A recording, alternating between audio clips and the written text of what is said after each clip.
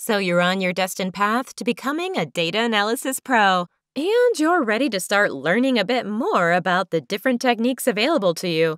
There's a lot to learn, but don't worry. You just need to break it down, taking one method at a time.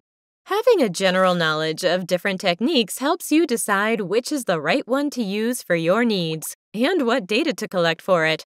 And if you're taking this course, you're lucky enough to have access to a device capable of doing all the hard work for you.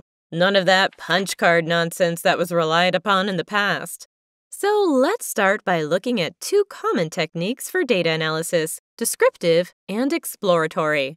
Each with their own uses and advantages, they're useful to know and have as available options. This course will take a look at a general overview of both techniques, as well as examples of how they can be used.